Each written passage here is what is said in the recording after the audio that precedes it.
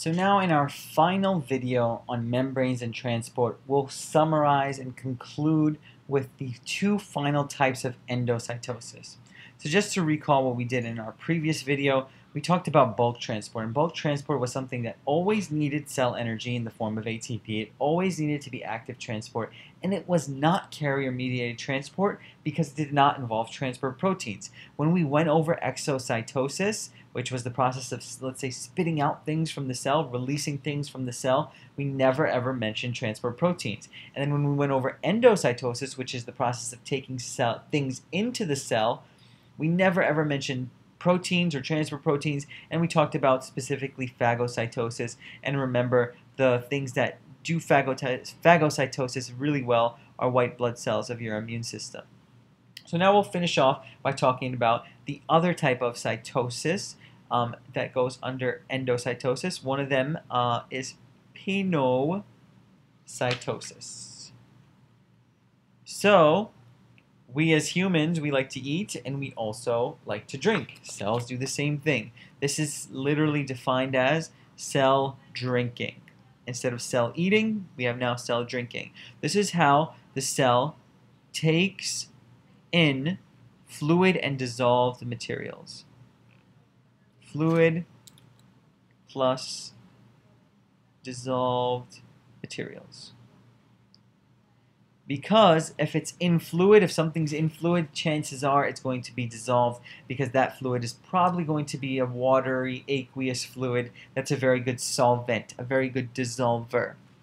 So in this process, what we expect to see are droplets of fluid getting wrapped. So we'll write this down. Droplets of fluid are outside of the cell. Okay, imagine droplets of fluid just chilling outside of the cell. Droplets of fluid, and these droplets of fluid gets wrapped by plasma membrane folds. So the plasma membrane, think of it as like sort of pinching out, seeing droplets of fluid, and then wrapping itself in a certain section onto those droplets of fluid. Once it's wrapped itself onto them, it's going to pinch off, much like we saw in phagocytosis, pinch off into the cytoplasm as a pinocytotic vesicle. Cytotic vesicle. So over here we had a phagocytotic vesicle going into the cell. The cell just ate something, and that cell is now going to pinch that thing off into the cytoplasm. Here now the cell just drank something, and it drank it and formed a pinocytotic vesicle. So that's all pinocytosis is. The sort of end-all be-all that you should understand between these two is that this is cell eating, this is cell drinking. They both are endocytosis. They both involve ATP because they are bulk transport. Lots of molecules, lots of large molecules being transported into the cell in this situation because it's endo, which means into or inside. The last type of endocytosis we'll look at is called receptor-mediated endocytosis. Receptor-mediated, and I'm just going to write endocytosis in this situation. This is actually, you can write this down over here on the side as a sort of a side note.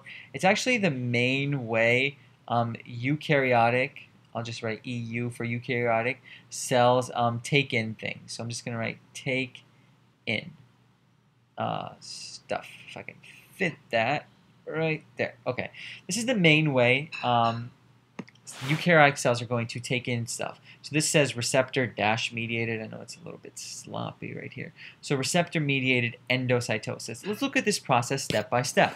What happens? What you're going to have here in this situation are receptor proteins in the plasma membrane. So remember, we're going to have receptor proteins in plasma membrane. They're just located across the plasma membrane. And then we're going to have a specific macromolecule, something large. Remember, because this is bulk transport, we have large molecules we're talking about. Specific macromolecule, molecule in the extracellular fluid. If this is a cell and this is the inside of the cell, everything on the outside here is called ESF. That's extracellular fluid, outside of the cell fluid. So, once we have this sort of arrangement occur, we're now going to have protein, the proteins themselves on the plasma membrane will actually cluster. They're going to cluster together in coated pits is the term here. And this is kind of weird. It's called coated pits. They cluster together in coated pits to surround a particle. And as they're sort of surrounding this particle, they're going to now create a vesicle. They've created a vesicle because they've surrounded a particle that they found interesting. These are all arrows, actually. Once they've created that vesicle is now going to, it actually fuses with a primary lysosome. Once you've fused with the primary lysosome, if you remember all the way back to cell biology when we talked about cell structure, you've now created a secondary lysosome. Once you've created a secondary lysosome, you can now undergo digestion.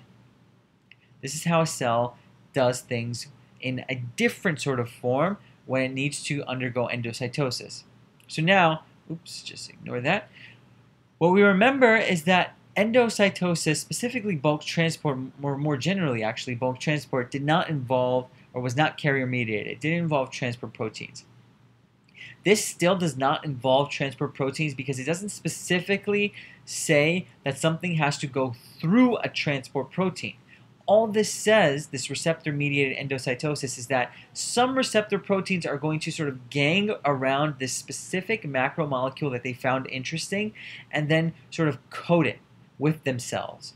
And once they've coated that specific macromolecule they found interesting, they're going to then create a vesicle. And this is this idea of endocytosis happening because there's vesicle formation in Pino Psychosis and Phagocytosis, and even in exocytosis. Once you've created this vesicle, this definitely tells you that you're definitely doing bulk transport.